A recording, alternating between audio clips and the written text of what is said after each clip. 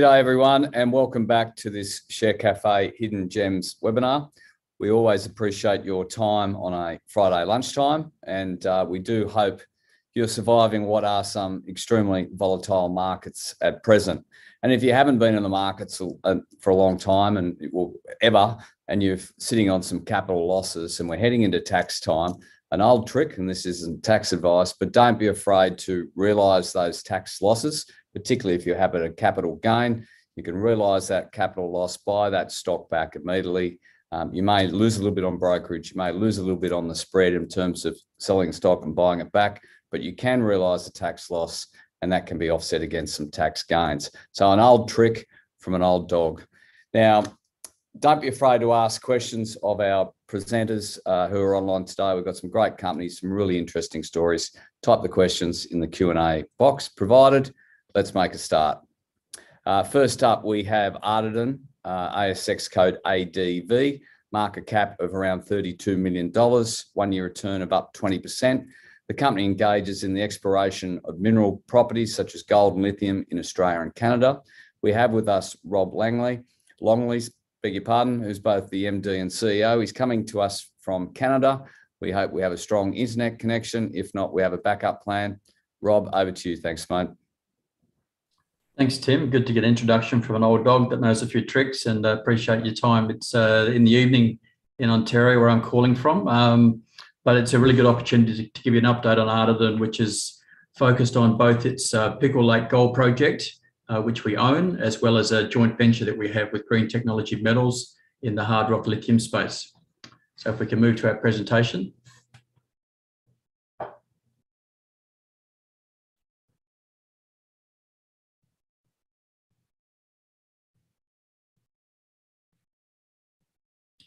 I'm not seeing the presentation come up yet, Tim. Is it live in front of you guys?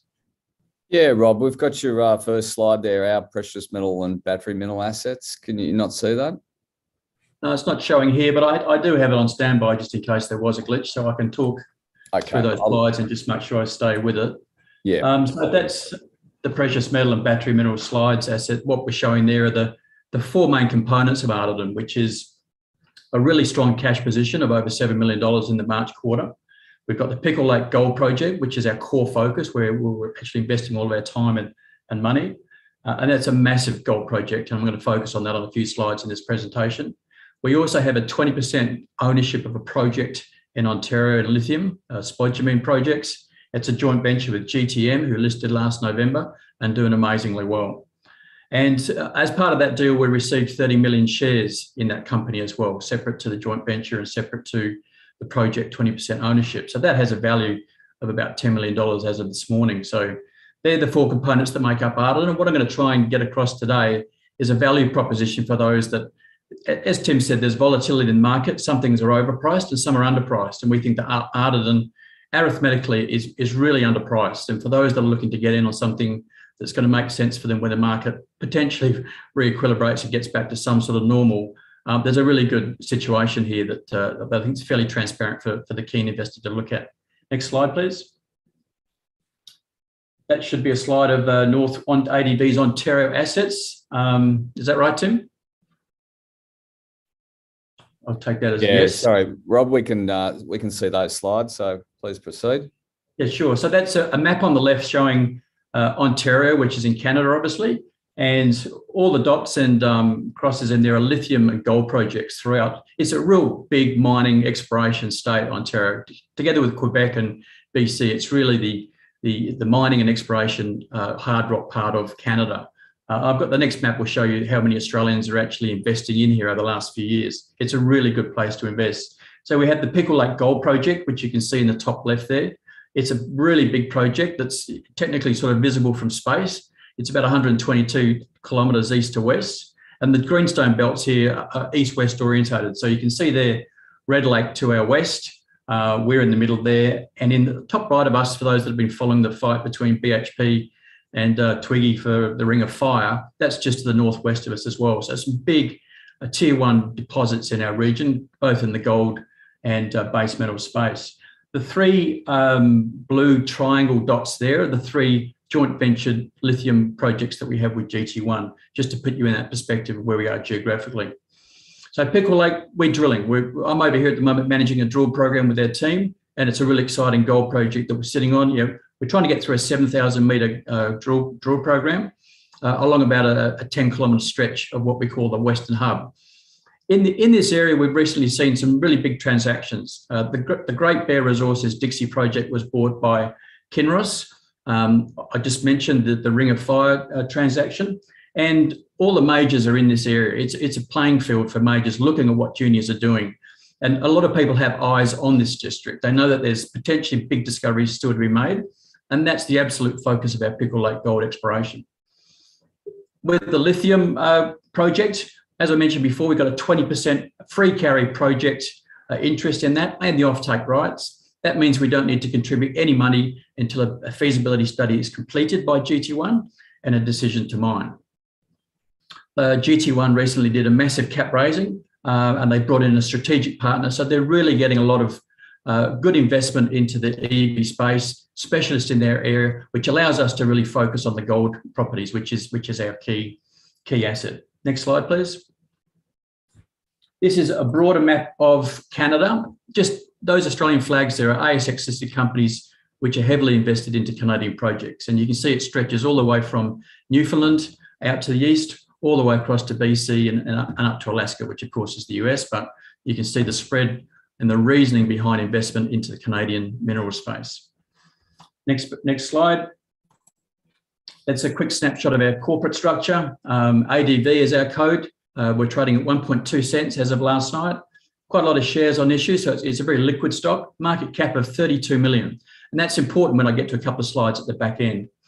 Strong cash position, and we've got some good institutions in as well that understand the gold space, that really want to see us deliver some value into that gold space from our lithium value that we have with both the shares and the project ownership. Next slide, please.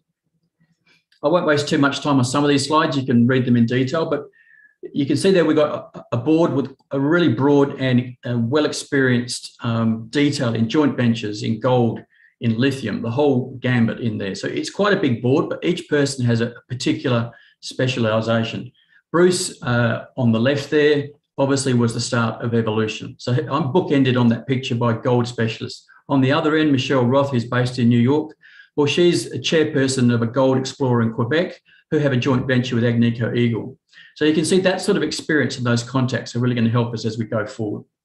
Next slide, please. That's just a quick snapshot. I'm not going to go into too much detail about lithium because Luke Cox and the GT1 team can do that separately, and I can refer you to them to get some really detail. This is more about the gold story, but geographically, you can see there are two maps. The one on the left and the one on the right are just Ardiden's versions and GT1's version of the same thing. But you can see, for example, the orange dot that you see there, which is the Root Lake lithium project, that's really close to our gold project, the Pickle Lake gold project. So all these things you can throw a blanket over. They're in the same area, and we had a lot of synergies with logistics, First Nation liaison, all the things that we're working on together. It's really helping the joint venture working together. And I'm meeting the guys here in town today, going through a lot of core storage issues, talking about First Nations, seasonal challenges, and how we're going ahead. Next slide, please. So back to the gold space. I mentioned before evolution in the area, which Bruce, our chairperson, put together 10 years ago or so. We've also got north of us, Newmont, actively mining the Musselwhite mine. That helps us. Recently, a road was washed out up here as the snow melts. All the roads here are open because of mining operations very quickly. So we have very few disruptions from those sort of events. Barrick had a gold and Patricia gold mine, which is sort of within our property. So they're aware of what we're doing here. And as I mentioned before, Great Bear Resources over near Red Lake there were also were snapped up by Kinross. So there was a bit of a bidding war probably for Great Bear, which doesn't even have a JORC resource out yet. So that was I think a $1.6 billion transaction. And Evolution has recently moved into Pickle Lake, pegging Greenfield's property. They understand that this area around here has a lot of untapped potential. There's so much greenstone here which hasn't been explored properly, and it's reasonably efficient and cheap to hold and to build compelling size gold projects and give yourself the opportunity to find those tier 1 discoveries. Next slide. The colours on that map are really just focused now in on the Pickle Lake area. The orange, green and blue areas are all Ardiden. And what we're trying to show there is the status of our permitting. It's really important to get First Nation relationships sorted here, to give yourself those of trust values, the opportunity to drill all year round, and give employment opportunities to First Nation. And based on that, the Mines Department issued 3-year exploration permits. So the green and the blue areas, we're pretty much fully permitted and we can drill at any time. So we have a choice of places to drill, and we're making applications for the other area. It's really that area you can see there where the Barrick logo is around the Golden Patricia gold mine, which is a historic underground mine, where we're concentrating our drilling at the moment. And we've obviously got joint ventures in the area with Newmont, Orteco, First Mining Gold. There's a lot of activity and a lot of eyes on the Pickle Lake region. Next slide. That's a really sort of, we've got 22 prospects and deposits identified on our land alone, and we're trying to prioritise that and work out where we're going to drill is a joy, to be honest. We've done detailed geophysics over this area, and that's the key to success here, is to understand the structure, understand the geology, and put the drill rig where you've got the best chance of making gold hits. We're currently drilling at the Esker and the Dorothy Dobie projects, which you can see along the Western Hub.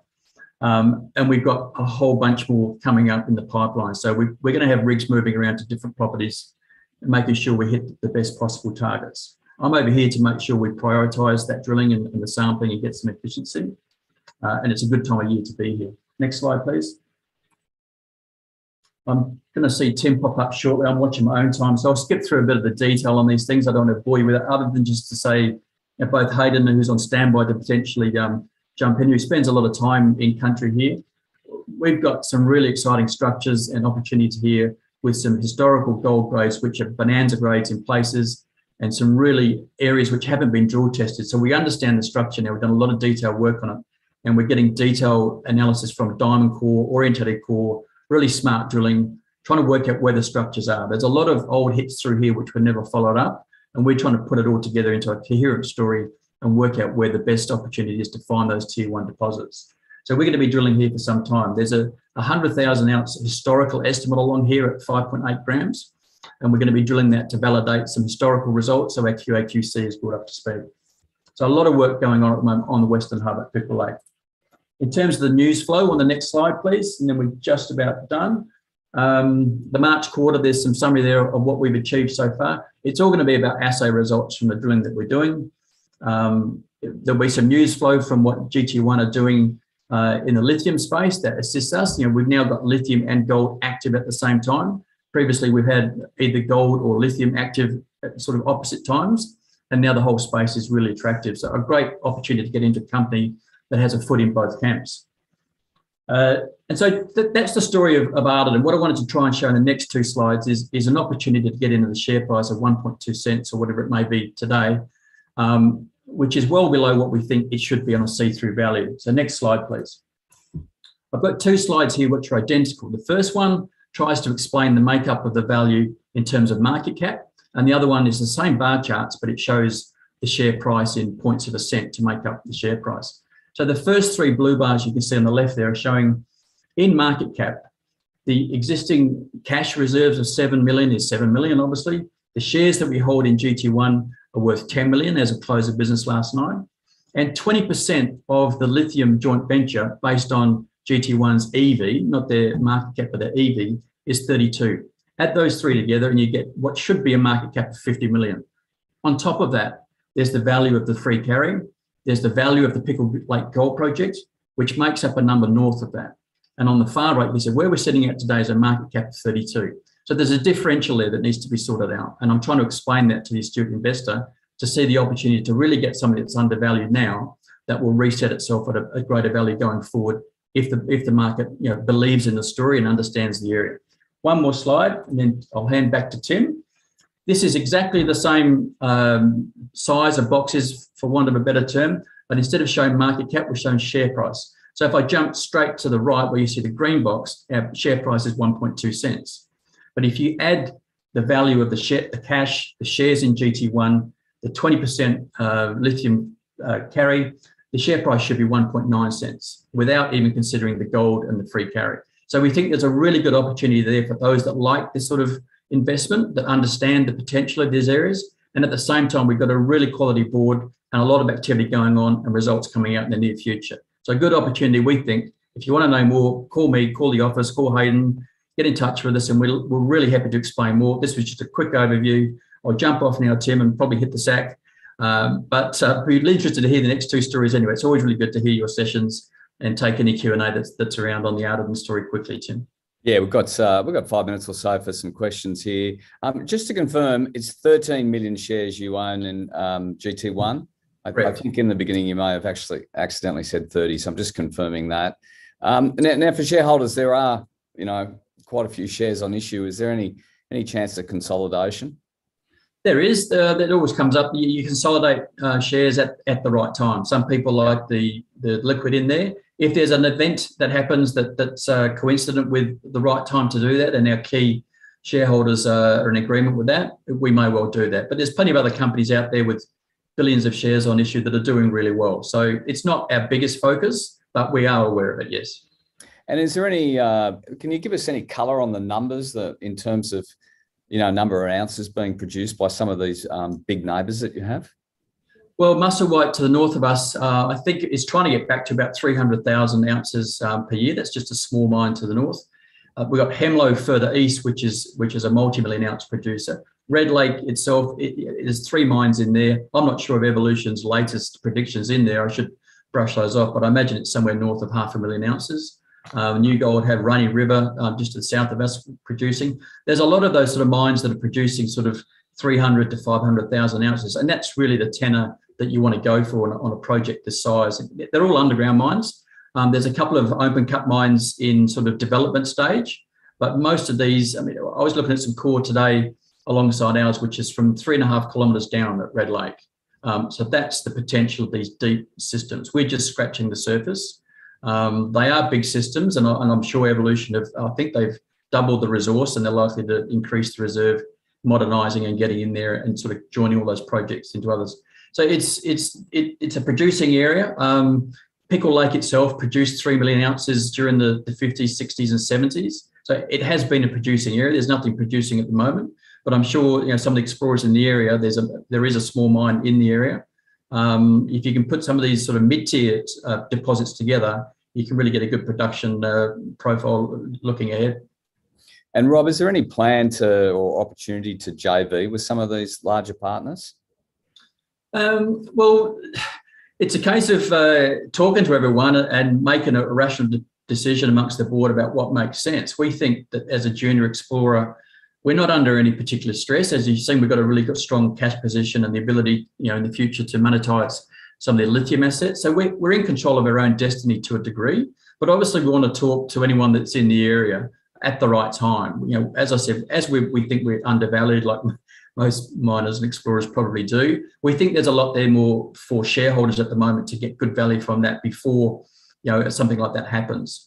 There's a lot of activity and a lot of eyes in the area. We'll talk to anyone that has credence. And obviously our board are involved with other majors as well. So discussions are underway all the time, I guess, and people are trying to get into this area early. So we that's why we're drilling, not madly, but furiously trying to get, the value and the results out to make sure that we get value into the stock for shareholders.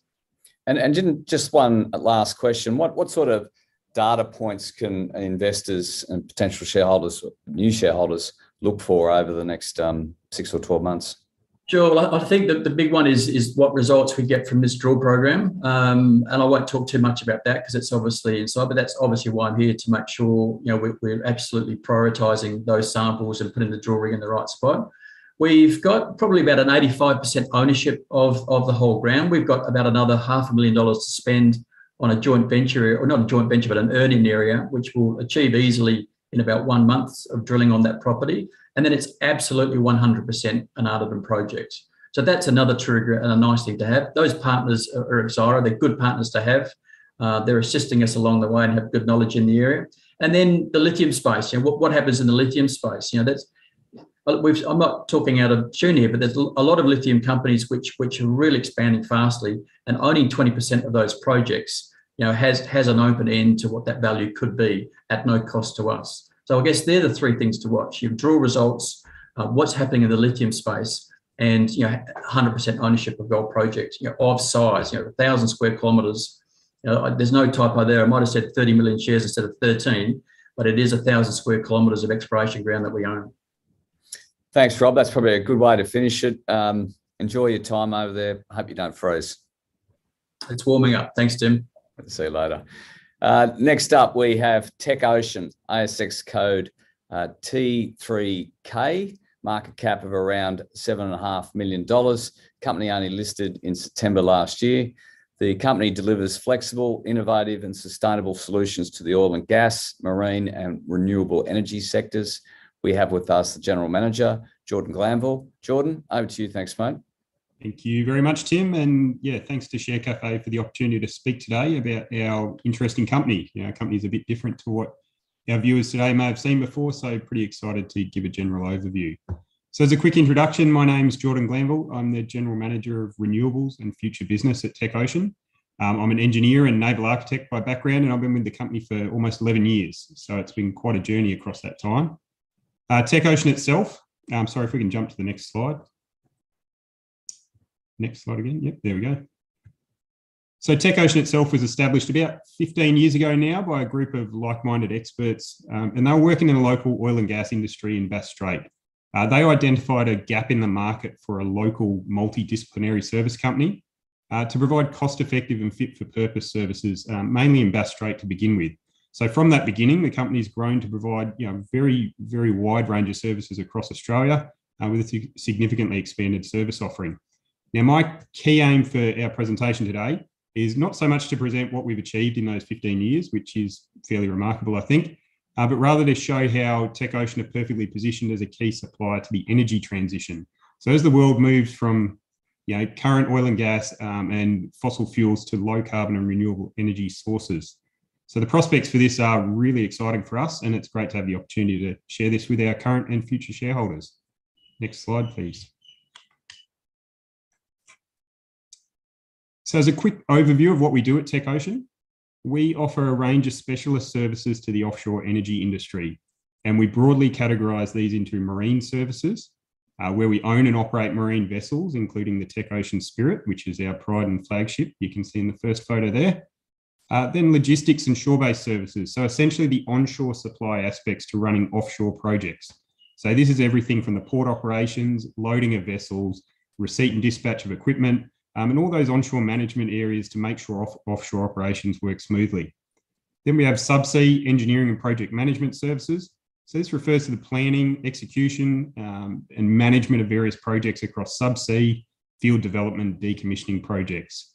And finally, specialist oilfield services. So this is referring to our machine shop, workshop, manufacturing, and general workshop services in support of oil and gas developments, particularly in WA. And what's key for us as a company is that we really aim to integrate these services for our clients. We like to call ourselves somewhat of a one-stop shop. So we integrate our services, which really achieves reduced costs and increased efficiencies for our clients, and also means they only need to manage one contract rather than many disparate service providers. And what's also really important for us is that we provide our services across the full life cycle of projects. So that's everything from early stage design support, engineering support, through to construction support, operation, and then into the decommissioning when assets come to the end of their life. Next slide, please. So we have a really proud history of delivering major projects for some of the largest clients in the offshore oil and gas industry. And now, very excitingly, offshore wind farm developers with Star of the South. I'm sure there's some fairly familiar names for our viewers on this slide, but needless to say, you don't work for these companies without a strong team and service offering, which we're extremely proud of. Next slide, please. So today, I want to focus on our key future opportunities. We see these split between three really key areas. So firstly, we'll continue to support the operation and maintenance of existing offshore energy fields. And this is essentially business as usual for us with our established relationships and services. Then we have our two real key growth areas. And those are the decommissioning and rehabilitation of offshore oil and gas assets. And then, of course, renewable energy, and in particular for us, offshore wind. Next slide. So firstly, I'd like to look at decommissioning and rehabilitation of oil and gas assets and what we mean by that. So an oil and gas field development is typically made up of a really wide variety of really specialised equipment, And that starts everywhere from the reservoir, thousands of meters below the seabed, to the equipment on the seabed itself, and then the platform above the waterline and all the equipment that connects it all together. When these fields come to their end of their useful life, so they're not producing economically anymore, they need to be decommissioned safely in line with regulatory requirements. So this typically involves plugging the wells themselves, recovery of all the equipment, and restoring the seabed to its previous condition. So these are really large and complex problems to overcome. What we've seen in recent years is a real significant increase in focus on the decommissioning liability by the offshore regulator. So the offshore regulator is NOPSEMA in Australia, and that's been due to a whole wide range of factors across the country. As a result of this, several operators of oil and gas assets, they're essentially put on notice now to progress the decommissioning of their aged fields. Why this is exciting to us is that we have a really strong record in decommissioning services, particularly in Bass Strait, where a lot of our operations occur. Bass Strait has some of the largest decommissioning liability in Australia, and we're really well placed to capture a significant portion of this. We've got a quick graph there, which indicates the market for this is estimated at $40 billion US over the next 30 years in Australia. And this covers a really wide range of services that we can provide across engineering, marine, subsea, and supply-based services, and even the disposal and repurposing of assets. On to the next slide, thank you. Now, I thought because this is a fairly new thing potentially for different viewers, I would make this a little bit more tangible by talking about a recent project that we've done in this area. Recently, we were tasked with managing all the subsea aspects of what is known as a plug and abandonment campaign, where several subsea oil wells needed to first be plugged, so permanently plugged down hole, and then the equipment on the seabed safely recovered. Now, this field had been installed decades ago with one-off custom tooling. So in order to actually decommission it and pull the equipment up, all the tooling needs to be refurbished, in some cases modified, upgraded to meet current standards before you can actually do that work. So we provided the expertise, the people, the equipment for all the preparation of that tooling, and then actually sent the tooling offshore with quite a large range of people to work on a drill rig and complete the P&A campaign, or plug and abandonment campaign. What was great about this project is that it utilised almost all areas of our company-wide service offering.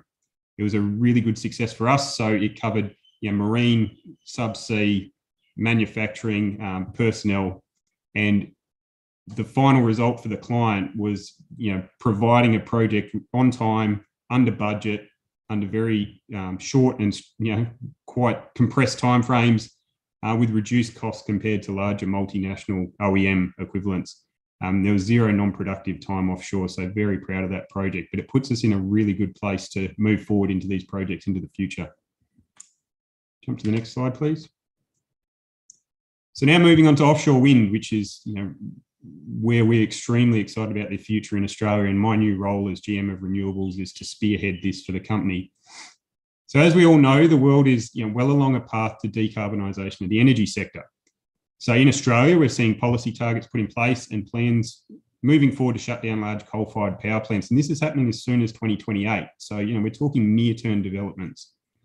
Now, for anyone who is unaware of offshore wind and why it's rapidly becoming one of the most important components of the future energy mix, there's some really key differentiators compared to other renewable energy sources. So I've pulled out a few of these here today. The first is capacity factors. So this means the average power output of an energy source compared to its maximum output. So for offshore wind, this is up to 30% higher than onshore wind turbines and almost 3 times that of solar. So this is mainly due to increased regularity and speed of winds in offshore areas. Of course, this is one piece of the puzzle for the future energy mix, but it's a really important one.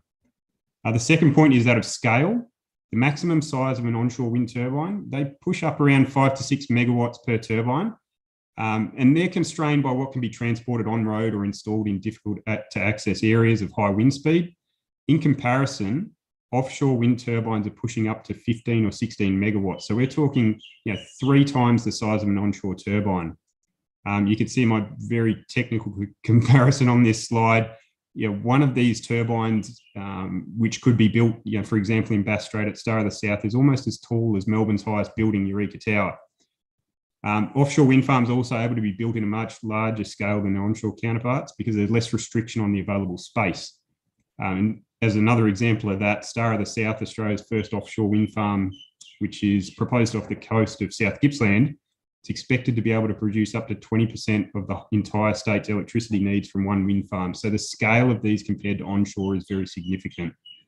The final point, which shouldn't be ignored, is there's significantly reduced visual impact and impact on communities and really valuable land areas. So this leads to reduced land conflicts and associated costs with these. Now, the global offshore wind industry is really seeing rapid growth. So I've got a graph on the screen here, which shows that there's an expected 8-fold increase in offshore wind farm installed capacity by 2030, and then a staggering 60-fold increase by 2050. What is exciting for us here is that this is what we're seeing play out in Australia. So if we go to the next slide.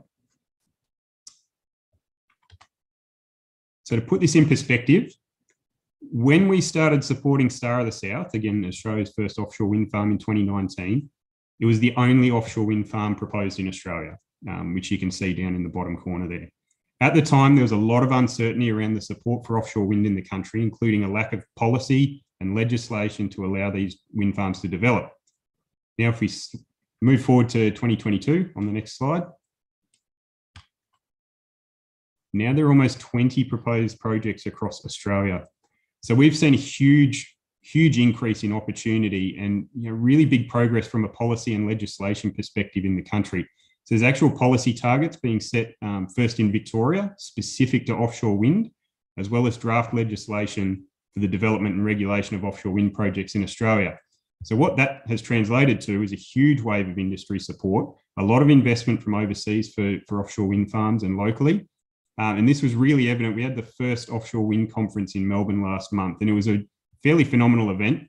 And the energy in the room about building a new industry in Australia was really palpable. And we're incredibly excited to be part of this growth. Jump to the next slide. So how do we fit into this picture at Tech Ocean? Now, the majority of our services directly transfer to offshore wind. So marine services, vessel supply, port and supply base, engineering, project management, all of these services that we're already providing are exactly the same when we transfer them to offshore wind. We've got the local knowledge and experience to help these projects succeed in what's essentially a new frontier, and we're really excited to support them. We have a track record as well of already working on these projects, which not many companies in Australia can do. And again, if we throw back to our mission of providing an end-to-end service, we see how this applies across the whole project lifecycle of these. So we're already working on the feasibility and design of these offshore wind farms, and we can move through to the construction operation and then well and truly down the track decommissioning services. Jump to our final slide. So in finishing up today, Tech Ocean, we've been here for 15 years. We've got a strong history of providing services to the offshore industry in Australia. The addressable market for our services is set to undergo a really rapid increase over the next 5 to 10 years. And this is on the back of two really key drivers as I went through today. So that's offshore oil and gas assets reaching the end of their life, requiring decommissioning, and then finally offshore wind projects being developed. Tech Ocean as a company, we've averaged around $20 to $30 million of revenue per year on an available market, which was essentially limited to support and maintenance of existing oil and gas assets with some minor development activity. And over the coming decade, this is expected to dramatically increase as the opportunities from decommissioning and offshore wind really come to execution. We're really excited at Tech Ocean about this next phase, being part of the key part of the energy transition and building a local homegrown service company in this area. Thanks, Tim. That's all from me at the moment. Thanks, Jordan. Right place, right time, it appears. Is this a capital-intensive business for Tech Ocean? Do you need a lot of infrastructure and equipment? On the marine side, we own and operate a vessel already. So that's an owned vessel that we have upgraded recently as well. So for vessels, they can be capital intensive, but there is definitely methods where you can lease vessels and operate them as well. And we've done that in the past as well. On the engineering and project management, which we see a lot of growth in the decom side, not so much. You're talking about professional services. So if you have the right people, there isn't a large capital investment requirement to capture those jobs, and we've done many of them over the time of the company. And who are your key competitors in this space, and kind of how do you compete for a contract? It's a good question around competitors. There are certainly companies that offer parts of what we do as a company.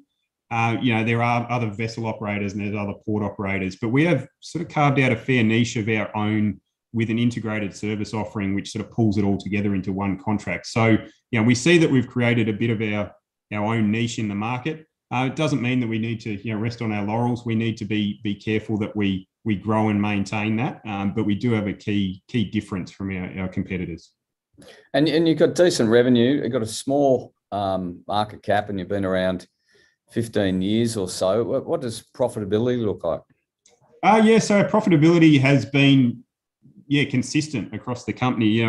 We've been profitable for 14 out of our 15 years. The first year starting when the GFC hit, which I don't think many companies did very well that year. But since then, we've managed very strong profits each year. Obviously impacted by COVID recently, but we've been profitable every year of our operation. So a very cash flow positive company. And we'll just finish on, last questions.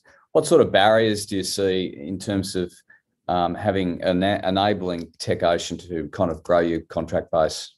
Yep, no, that's a really good question. I guess for these, very technically advanced projects, the first would be capability. So, we have to make sure that we're ready with the right people and right expertise. And we have a very strong network of engineers and consultants throughout the company that will allow us to be the best in class.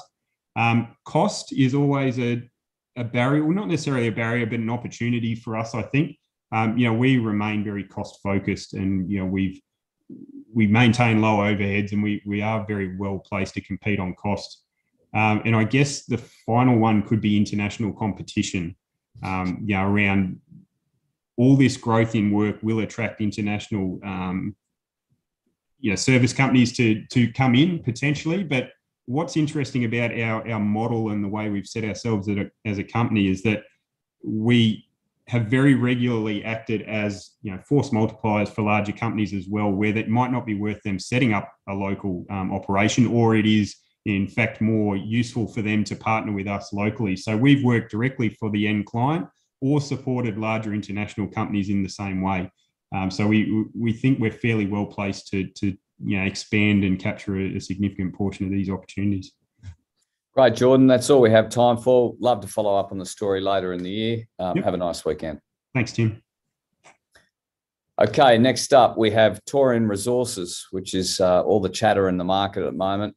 ASX code TNR, market cap of $44 million. The company has emerged as a multi-commodity explorer focusing on gold, rare earths, and now critical minerals. We have with us the Managing Director, Peretz Shapiro. Peretz, thanks for your time. Over to you. Thanks for giving me a promotion, Tim. Executive Director now. But so thank you for having me today, Tim. Today we're going to be discussing Torian Resources and our projects, in addition to a really exciting announcement that we've actually just made this morning. So if we can go to the next slide. So Torian's flagship project, it's the Mount Sterling project, which sits at around 25 kilometres northwest of Leonora in Western Australia's eastern goldfields. Great access to roads, rail and infrastructure. Move on to the next slide, please.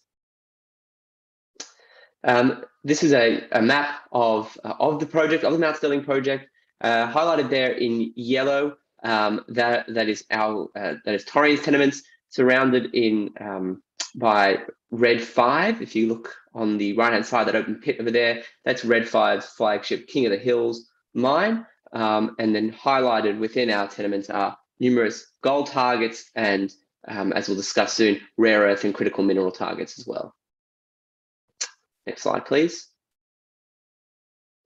So we'll start off with the gold, as this is something that the company has been known for a number of years. And the Mount Sterling project, as you can see on the right-hand side here of the slide, sits in a very well-endowed region of the goldfields. Millions of ounces have been discovered and processed in the region. So the best place to look for a new gold deposit is in a region which has a significant amount of those. So to date, Torian, we have just under 120,000 ounces of gold resource, and we'll go through that over the next slide.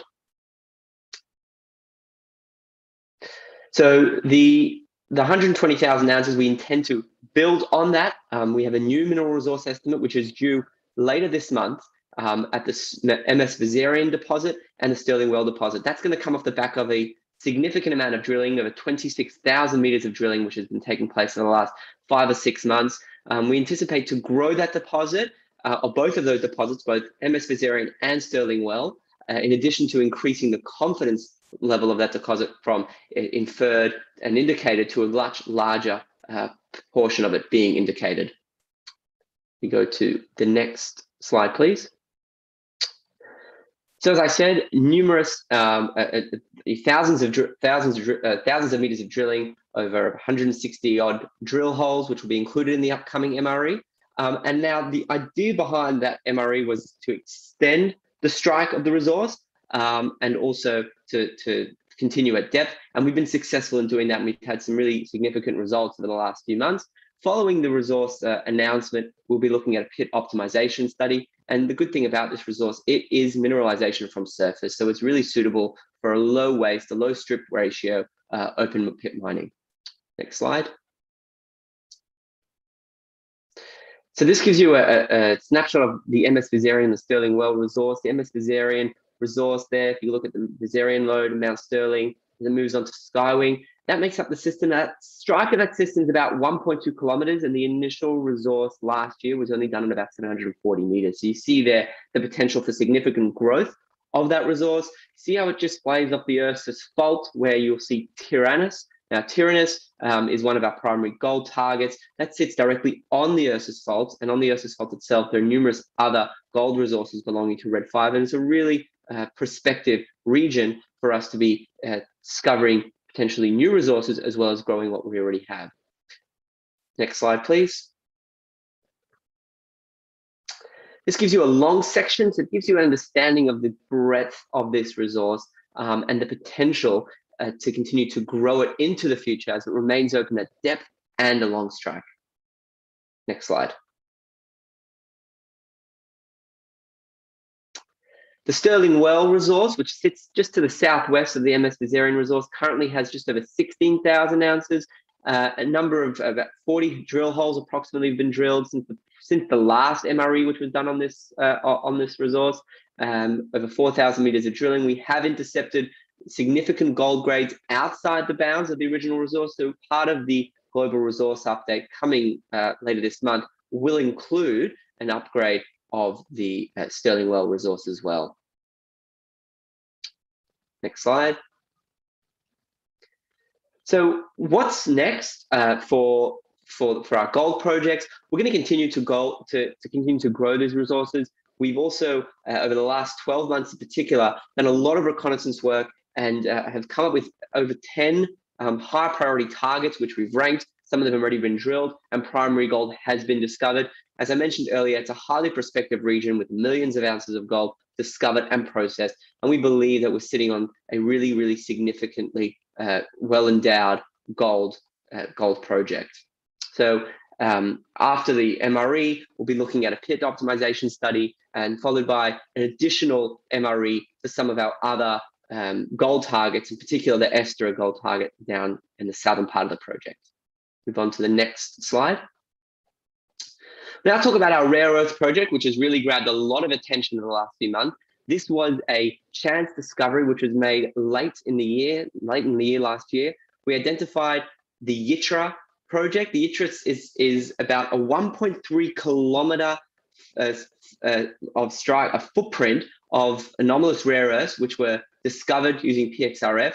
We followed that up with auger vacuum drilling, and since we've discovered Yttrium, which contains the rare earths as well as critical minerals, which we'll talk about soon, we've also discovered another prospect, Wishbone, which is about 1 kilometer away and again has about a 1.3 kilometer strike length. So a really significant footprint, which we are continuing to explore, and just to see this, to uncover the sheer scale and size of it, we will be testing at this point about a 7.5 kilometer strike corridor together.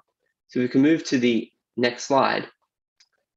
So what makes this rare earth discovery, or we believe makes it really unique, is within rare earths itself, there are heavy rare earths and there are light rare earths. Now, heavy rare earths are typically a lot more valuable than light rare earths. in our system, what we have is a system which has a significantly high ratio of heavy to light. So this about 65% of the rare earths are in the more valuable heavy rare earths. We also have the 5 most critical rare earths that you can see on your slide. And also importantly, when it comes to processing rare earths, often it becomes quite difficult because the rare earths are entangled with uranium or thorium. In our case, we have dubbed this a clean heavy rare earth discovery because there's almost no uranium or thorium to speak of, which will make processing down the track a lot cheaper and a lot more economical and a lot more viable. Move on to the next slide, please. So what have we achieved and what are we looking to achieve? So although this discovery was only made recently, we're actually well advanced. And the reason we're well advanced is there was a lot of drilling done there for gold over 2021.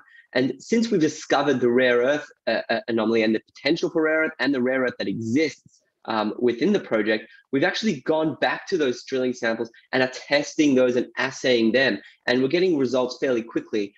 We've in the middle of a mineralogy study, which we've announced some preliminary results today, which look really good.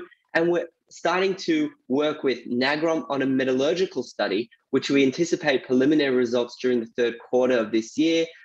We also anticipate having a maiden JORC resource by the end of the 3rd quarter. So we're well advanced into developing this really exciting rare earths project. And yeah, we're really excited for what the future holds here. We can move to the next slide, please. Now, in today's announcement this morning, we've announced that we've also uncovered a really significant amount of cobalt and scandium. Scandium and cobalt being critical minerals and very valuable minerals as well. The unique thing about the scandium here is it's quite homogeneous. It's not just in a lot in one area. It's spread throughout the system. One other important part of the system, which I failed to mention earlier, is that the system is actually contained within the regolith at this stage. It's not, we haven't yet explored the hard rock. We anticipate it comes from the hard rock, but so far it's just in the regolith. So processing is really easy, just literally digging it out of the ground, which we own, by the way. And it's something which we're really excited about, in particular with the addition of the announced scandium and cobalt today. Next slide, please. So we at Torian, we've got a number of commodities that we're exploring. Really excited about our gold project and our rare earths and critical minerals. We're continuing to work in the right location, and we look to continue to grow and develop these exciting assets. Next slide. Yep. There's just a corporate snapshot of where we're at the moment. If we move towards the end of the presentation. Next slide. Again, you could read that for yourself. We've got a great mix of youth, experience, technical, corporate, and legal expertise. And next slide, please. And that concludes the presentation. So thank you very much for your attention today. Thanks, Peretz. We've got a number of questions here. I mean, Torian, and I believe you're about to rebrand as well. You're kind of spoilt for choice here. Can you talk about how you manage gold production with rare earth production, with potentially critical earth production? Right. So the critical minerals and the rare earths are mixed together within the one project. So that's the one. With the gold, we've spent a lot of time over the last year or so developing our gold assets. We will continue to develop our gold assets. We've done a really good job at retention of our technical team and our fieldies over the last 12 to 18 months, and credit goes to our exploration manager for that. So it's been difficult to get people over that time. We've been able to keep our people, which makes things a lot easier when we're talking about developing our projects on the ground. At this stage, we're a very binary focused company. We're not just rare earths, we're not just critical minerals, we're not just gold. We focus on all of it. And the good thing is it's not in different locations either. It's all on the same piece of land and the same project. And does the company's kind of diverted in different directions in the past, does the company have the expertise to manage these different areas of mining? Yeah, so the reason why we found this rare earth deposit, well, not deposit yet, but hopefully soon to be, is because Claudia, our exploration manager, actually used to work at Northern Minerals when they made their rare earth discovery. So he has been he's got a wealth of experience in gold and now rare earths as well. And he's able to focus on both of those. We've also recently announced that we'll be bringing on a new technical director, Mr. Matthew Longworth, who will be joining us after our AGM next week. He's got a wealth of experience in gold and scandium as well. There was a headline in Reuters today talking about how the Pentagon has asked Congress to fund mining projects in Australia and the UK. And last year, I think it was, the Pentagon actually allocated $30 million to Linus, which is out not far away from where you are.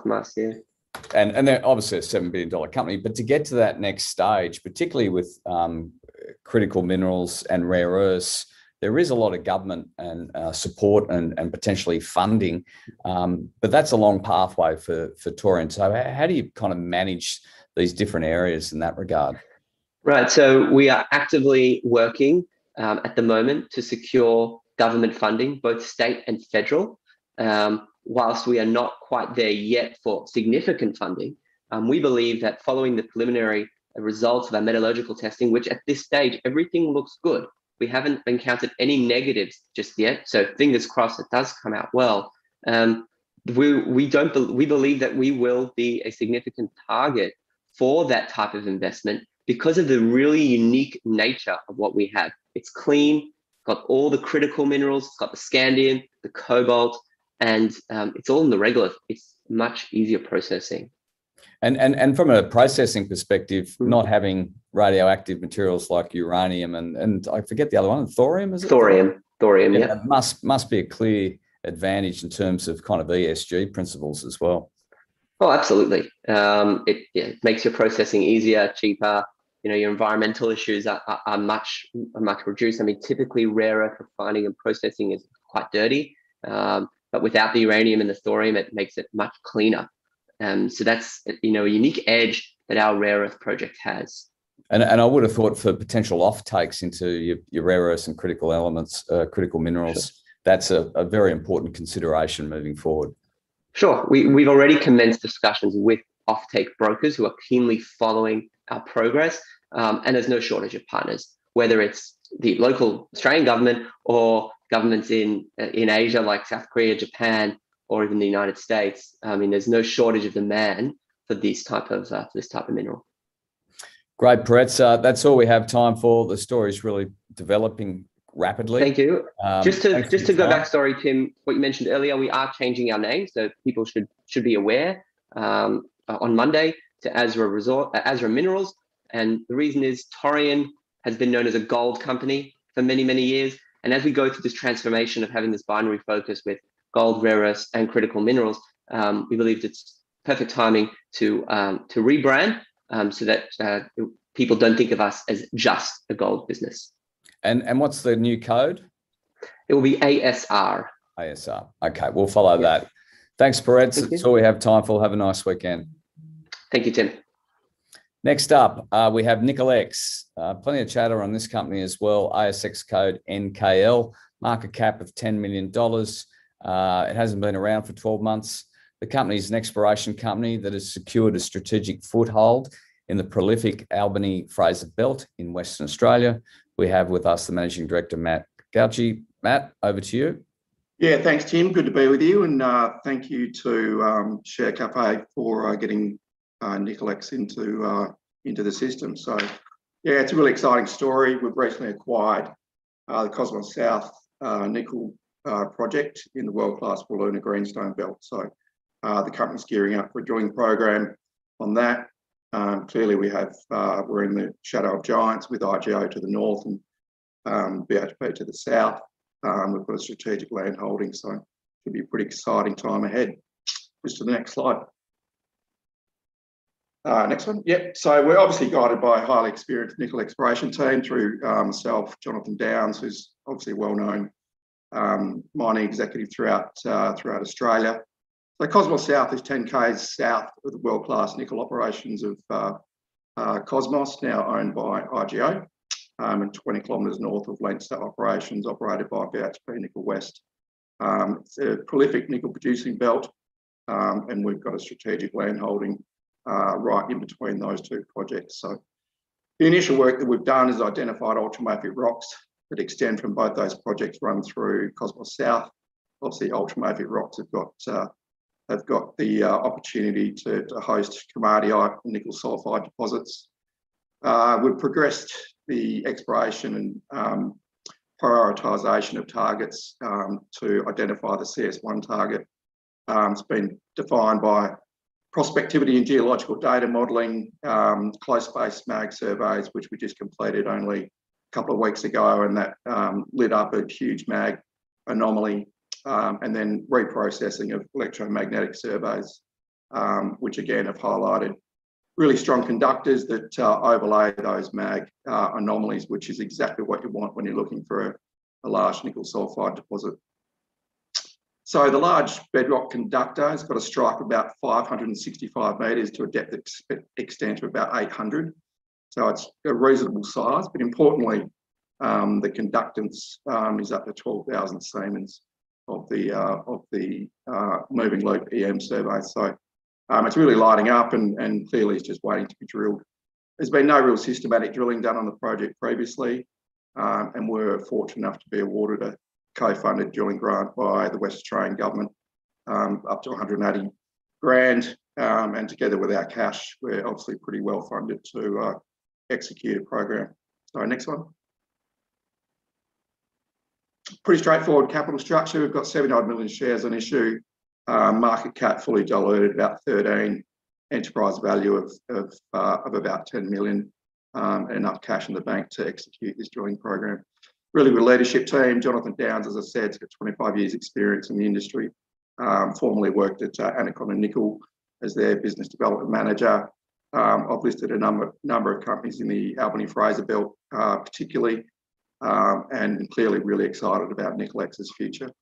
Technical Director Ollie Cruiser and Exploration Director Chris Butera, both PhD geologists who have got significant experience in gold and base metals through WA. And our Exploration Manager, Tony Donaghy, he's a recognised global expert in nickel exploration. So it's a fantastic leadership team. Next one, thanks. So this is just a snapshot of Cosmos South. As you can see, we're pretty much smack bang in the middle of the Leinster or the Wiluna Greenstone belt, with Leinster only 20 k's to the south, Cosmos to the north. We've already identified some fantastic targets within our project. Wasn't too long ago that we remember Cosmos was taken over by Xstrata to the tune of about 3.1 billion at the time upon their discovery of Cosmos. And then, as we know, right at the moment, IGO are completing their takeover of Western Areas, who own Cosmos, to the tune of about 1.3 for this and the Forestania group. So a lot of corporate activity in the belt. And we're one of the only few, if only, independent junior explorers in the belt. So we think we're really well positioned. Yep, next one. So all of the mag data that we reprocess, first vertical derivative, second vertical derivative highlighted, interpreted ultramafic rocks, which run, again, as I said, from Cosmos all the way through to Leinster. So that's the first port of call, just to see if you've got the right potential ultramafic rocks, and that's all been done. As I said, we flew our own drone survey, a very close space survey over this area only, with results through only a couple of weeks ago, which all the guys and girls can see on our ASX announcement, and that just absolutely lit up that mag anomaly, which has got everybody pretty excited. Next one, thanks. So as we know, you need really good, strong electromagnetic responses to identify bedrock conductors, which clearly are the source of any potential massive sulfides or nickel sulfide deposits in the area. And these were very, very strong responses with the EM surveys. That coupled clearly with our mag surveys has given us some very, very clear targets. On the left-hand slide, the bottom, you can see that's the model conductor, which goes from basically near surface 50 odd metres all the way down to sort of 800 metres, and and it's about 500 metres in width. So we've got a pretty large system to have a crack at here. So that's the next phase after doing your mag surveys. Having put both those together has given us a really, really good level of confidence that we're onto something here. Next one.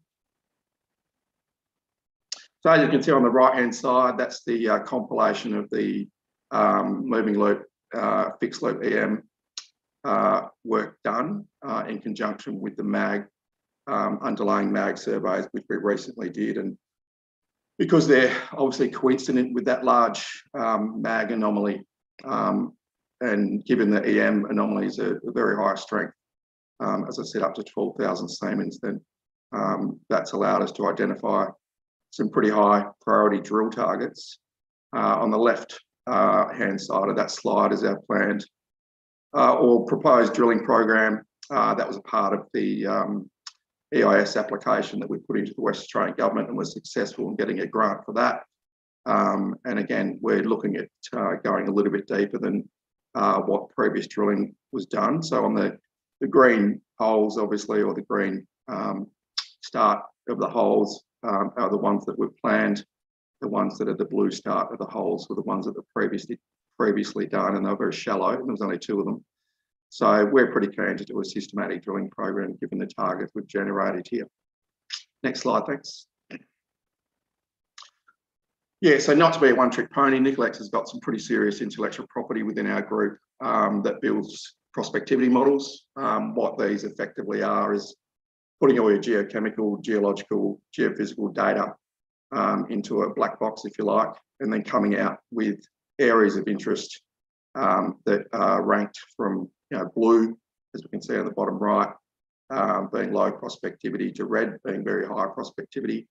And when looking to generate projects or deal with other companies, it really just reduces the amount of area that you want to be focusing on. So it's pretty advanced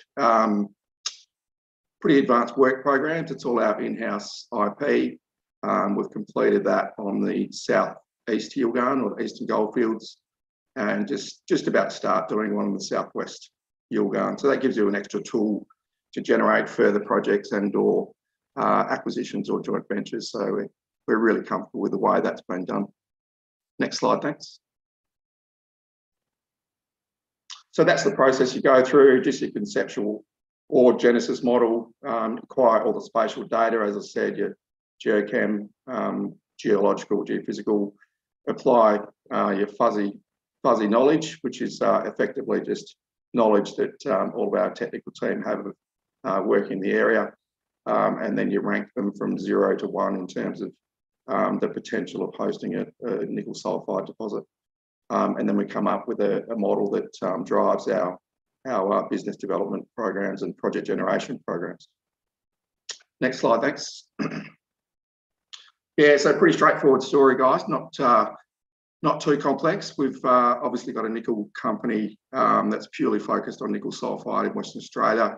We're building nickel sulfide assets, commenced with obviously the Cosmos South project in a truly world-class nickel district, strategic land holding in between 2 giants of the industry. We've done all the preparatory work in terms of defining our drill targets. The drilling is all fully funded with a grant from the West Australian government, as well as our existing cash position.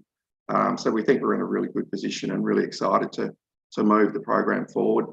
That will go through the standard permitting process, which is obviously standard heritage agreements, heritage survey, put the POW in, which will be on the back of the drilling grant that we received from the West Australian government, and securing a rig. We've got a really good relationship with DDH1, who some of the guys are big shareholders of Nicolex as well, which helps. And so, yeah, once we're done and dusted with all that process over the next couple of months, we're really excited to get on the ground and have a crack at Cosmos South. Thanks, Matt.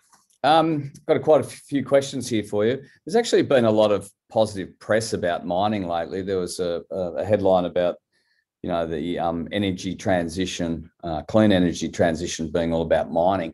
What's it like out there in terms of for your business, in terms of securing equipment and drillers and people? How busy is it out there? Oh, look, it's unbelievably busy. I haven't seen it as busy as this for a number of years, probably back in 2010, 2011, 2008. So yeah, it's not, the labs, I think, are the ones that have got a fairly big backlog. Drillers aren't too bad from what our discussions are with the drillers. There are rigs available, but it's actually more getting the human capital to run them, and the right human capital to run them. COVID hasn't helped some of the drillers because they'll usually get some of their drillers offsiders from over east. So yeah, but I think you just got to have the right relationships, be in the right place, and effectively have the right projects, which some of the guys can quite often participate in. So yeah, that was the ABC program, I assume. Yeah. Yeah, I watched that. Yeah, it was very positive. And how closely are your neighbours following what you're doing at Cosmos? Yeah, I clearly can't go into too much, but yeah, there's been discussions had with all of our neighbours, or the two neighbours in the district. We know the guys really well as well. Some of them worked with them before, and there's always going to be interest. As we know, BHP or Nickel West are downstream players as well, so they're not only miners; they'll produce downstream. We know IGO have partnered with one of Andrew Forrest's companies, who's a major shareholder of IGO, to announce they're going to be doing the same thing as well. So that gives it an additional opportunity, I guess, if you are going to be producing, well, first of all, discovering and then producing nickel in the district, then you'll be able to deliver to a player, nearby, as opposed to having to ship anything offshore. And given your prospects, are you looking to extend your kind of exploration licenses to kind of adjacent areas? Pretty difficult to be honest with you, because it's all locked up. There are discussions going on with a number of other smaller unlisted prospectors. So there is the potential of doing that. But as I said, with our prospectivity model through the Southeast Yilgarn and the Eastern Goldfields, then we're looking at other targets through that part of the world, which discussions are ongoing. And as we build up our Southwest Yilgarn prospectivity model, the same thing will happen in that part of the world. And can you give us a little bit more colour on the board and management and kind of your previous experiences and networks? Yeah, look, Jonathan Downs is a really well-known mining executive throughout Australia. He's currently, previously was business development manager at Anaconda Nickel, which is obviously was and still is a pretty big producer of nickel. He's got a fantastic concept of what is and what isn't market attractive from a nickel exploration and development perspective. And then, Ollie Cruz is a PhD in gold, but I worked with Ollie sort of 10 years ago on doing a nickel prospectivity model across Western Australia for a private equity group. So we've still got all that sort of knowledge. And then Chris Butera, again, another PhD geologist in gold, has also worked in base metals through Western Australia. And Tony Donaghy's obviously leading our exploration. He's a global expert in nickel, having worked through all of Western Australia on just about every nickel sulfide project, and also in Canada through a lot of the nickel projects over there. So it's a huge IP from a board and management perspective. And now we're sort of pretty confident just to stick on Cosmos South. The reward could be enormous, and we know, when Kerry Harmanis had Jubilee discovery and then take over at 3.1 billion, the options on the table are: do you go out and continue to acquire projects, or do you just wait until you drill this one? Because there's no point, in my belief, and I think the board are on the same page, to go and buy other projects until you've actually given this one a good crack. So it's a pretty simple story, to be honest. Right, Matt, that's all we have time for. Really appreciate the story. We'll follow it with interest, and I know the market's following it with interest as well, given all the chatter. So good luck out there. Yeah, good one, Tim. Thanks very much. And any other questions, then feel free to jump on the website and or give us a call. Great. Thanks, Matt. Thanks, everyone. That's all we have time for. Enjoy your weekend. We'll be back again next week.